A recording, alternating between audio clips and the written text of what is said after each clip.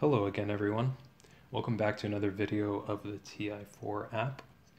In today's video, we're going to show you how to enable notifications in the app and what they'll look like during the game. This is a great feature that enables you to play your games over longer durations and even spread them apart over multiple days, rather than the 6 to 12 hour straight sitting most of you will be used to when playing the tabletop version of the game.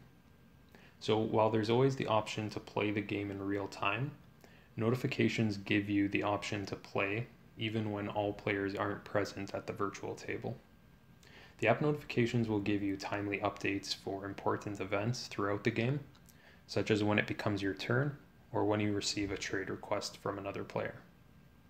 Notifications are available on both mobile and desktop, but for today's video, we're going to stick to showing it on mobile, keeping in mind that the steps for enabling notifications on desktop will be nearly identical. So I have the app open here on my mobile device and I have a game going. So I'm going to go ahead and jump into this 3-player game. And we could see we're in the setup phase. Now, if you haven't enabled the notifications before, you're going to see this pop up at the bottom of your screen, which is asking you if you want to enable notifications. So we'll go ahead and click the checkbox at the bottom left. And once we do that, we're going to get a browser pop up here, which is again asking us if we want to grant this site the permissions to send us notifications. So we'll click allow here. And that's really all you need to do to set up notifications in the app. This process will look very similar regardless of the browser you're using.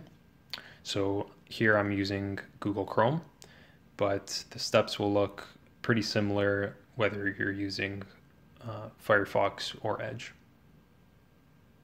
So now that we've enabled notifications, we want to see it in action now. So what I'm going to do is I'm going to go ahead and close the app, and I'm going to wait for it to become my turn to place a system. So I'm going to close the app here, and we're just going to give it a second until it becomes my turn again. Okay, so we see that we've gotten a notification here in our status bar. And we see it's giving us some information saying that it's our turn to place a system tile on the board. So if we go ahead and click the notification, that's going to open the app, and it's actually going to bring us straight to our game.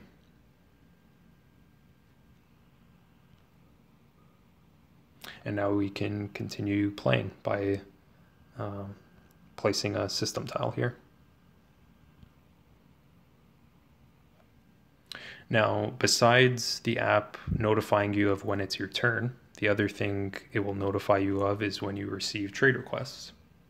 So again, I'm going to close the app here, and I'm going to wait for somebody to send me a trade request.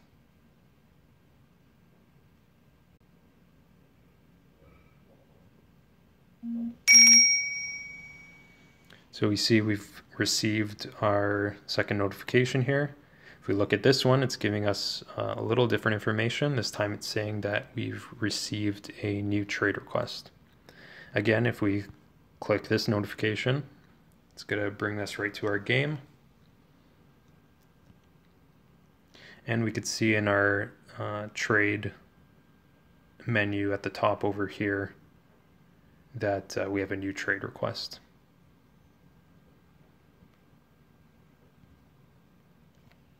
So that about does it for this demo. This was a short demo showing the power of notifications, and you can see how this will let you step away from the app while you're playing games, but still complete your turns in a timely fashion and keep the game flowing.